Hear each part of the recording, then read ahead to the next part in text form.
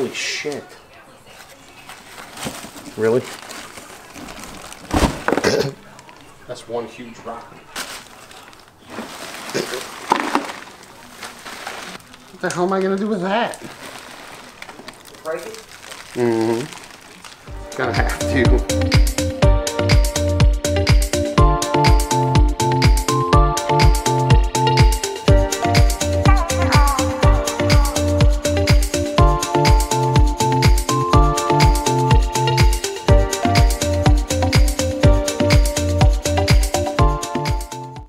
Powdery substance, just a chalky substance from being shipped, mined. You don't want that stuff in your aquarium, obviously.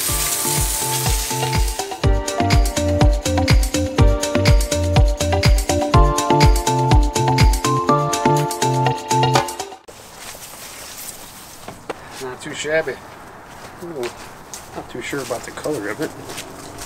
Be alright. It don't matter once it's covered in carif or choline algae. That's the flat bottom. We know exactly where to cut it, you know, to support that overhang that we have. So let's do that. Coming this way with our 8 inches, and that's basically about where I said, right in there. So we're just going to make a little mark with a marker. Right around there, 8 inches. I'm just going to hacksaw this nice and flat. That way we can put this on the bottom. It'll be our pillar, and it has that natural curve to it.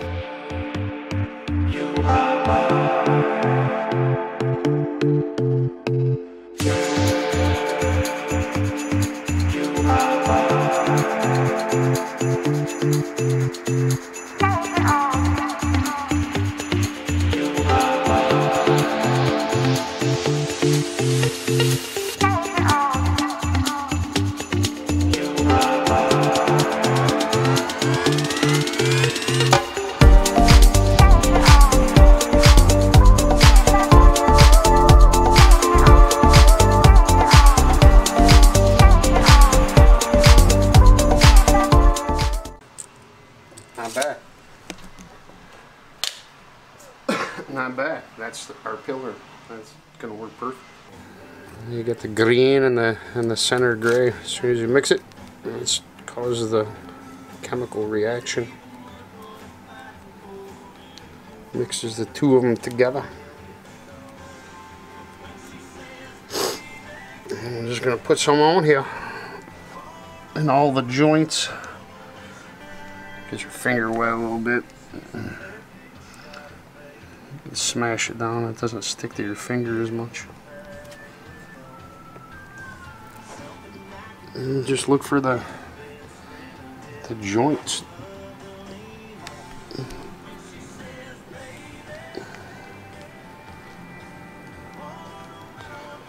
Try to smash it in there the best you can with a rock pillar on it underneath it though to support it.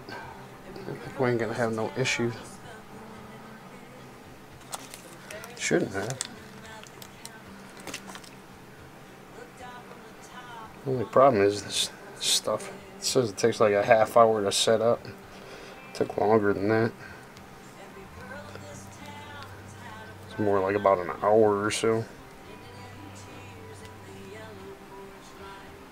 What we just did was epoxy this piece. It's going to be a vertical piece standing up, so it's going to come over this way.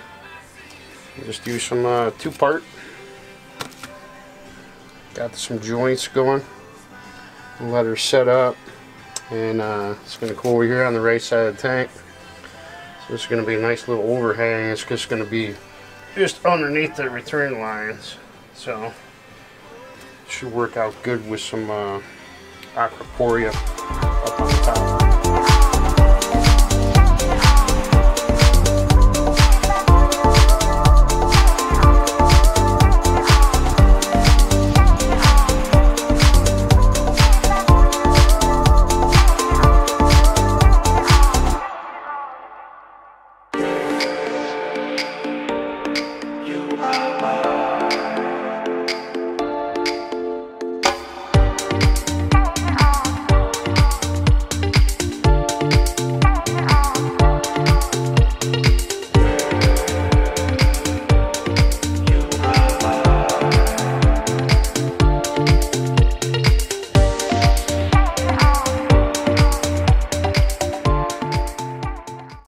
Aquarius Reefer coming back at you with the 75 build.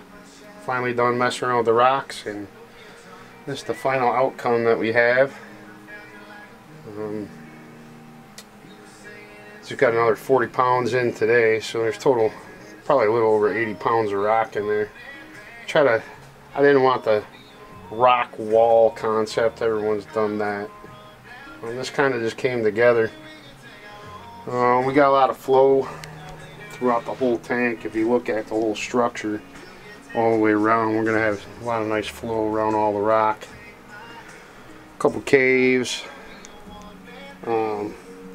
Not too many points of that bottom of the rock touching the bottom of the aquarium, which is, you know, a main concern. You don't want any build up, you know, detritus and stuff. But you know, with these Kessel lights, I'm gonna have a whole lot of area up here on top for some SPS down the road, as well as over here. But I wanted to try to give the tank some depth too. I think we did a pretty good job.